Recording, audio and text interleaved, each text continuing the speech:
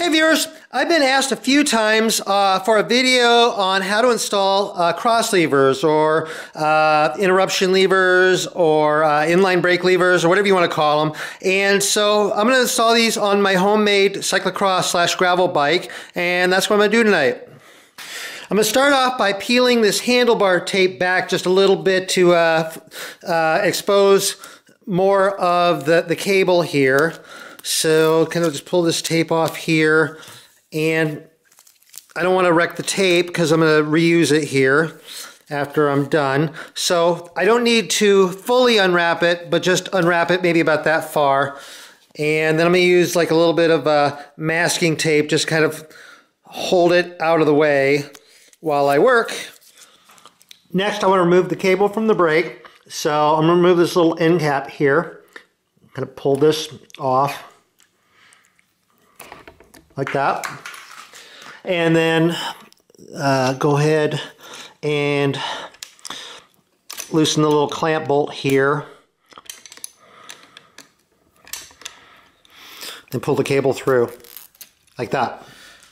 And now I'm going to be cutting the cable housing right here, and I want to get this cable pushed back and pulled out of the cable here and get it out of the way. So kind of reach down here and pull this cable out here like this and get it. I don't need to remove the cable all the way, but I need to get it enough so that it's I'm not going to cut the cable here unless I want to replace the cable, which wouldn't bother me at all anyway.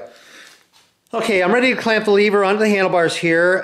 This is designed here for the oversized handlebars, but they come in several different sizes, but make sure you get the size for your style of handlebars here. And the clamp is hinged so that I don't need to pull everything off in order to put them on. So I'm just going to clamp it on here, and the positioning is kind of personal preference.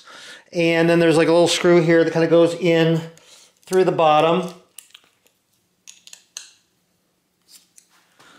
Now before you cut the cable housing, make sure that the lever is where you want it.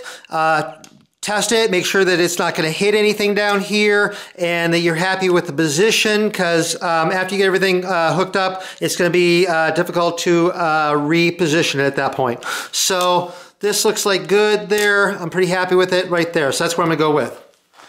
Now the housing is going to go partly into this lever part here, so I don't want to just cut it just straight off there. So I'm going to cut it over here a little bit further. I'd rather have like a little extra because I always trim it off a little bit. And so I'll cut it right there, and then clean this off a little bit. Get this so that the end is nice and straight. Like that. Then I'm going to use an awl here to kind of open up the liner of the housing there so that the cable can come out. And then what I'll do is I'm going to test fit this into the brake lever there and see how this fits into there. Okay, so it's a little bit long, so I'm going to trim off a little bit. And then use my awl to open up the lining there. And then again, try to test fit this into the lever here and see how it goes. And then that actually looks pretty good right like that. Now I want to push the cable back through the housing here. So just kind of push it out. And so there it is there. And then feed it through the little barrel adjuster in the lever here. Like that, and then push the cable through like that. When you get it partial wet, then you pull it through. Okay, now I'm ready to hook up the remaining little bit of cable housing that I cut off. The brake lever itself is actually going to take up a little bit of space that the housing actually occupied there. So in some cases you might actually want to trim a little bit of the housing off on here, but I don't think I'm going to need to do that. And then ferrules, on the side of the cable housing going into the brake lever, I didn't need a ferrule, but on this here where the barrel adjuster is, I am going to need a ferrule. So I'm going to slide a bit of ferrule on the bit of housing here, and then I'm going to slide the cable in through this housing here.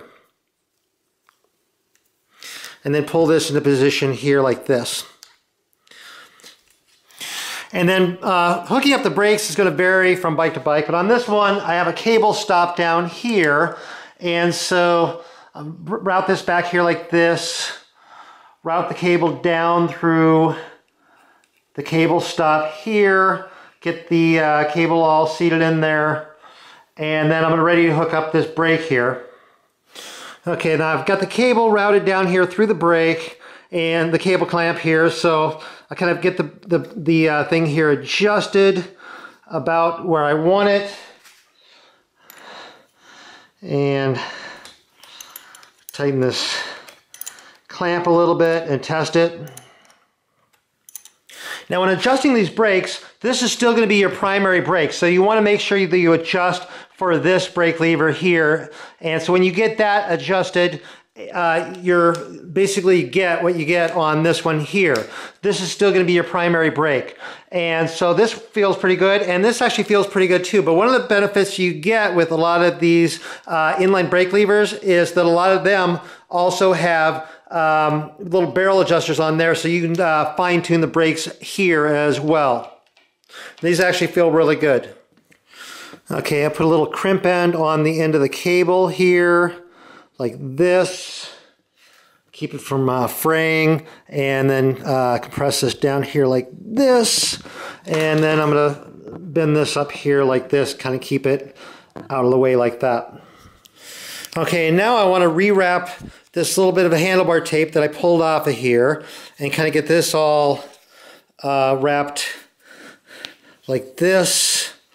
And you know, I can always trim a little bit off of there if I need to, but actually this is pretty good. And so then use my electrical tape to finish up the end of the tape here like this. Okay, one side done. Okay, I hooked up the second lever the exact same way I did as the first lever, and so this is all working. These levers work, and so now when I'm going to be riding like off-road on rough terrain, and I'll be riding more on top here, upright, I've got these levers here.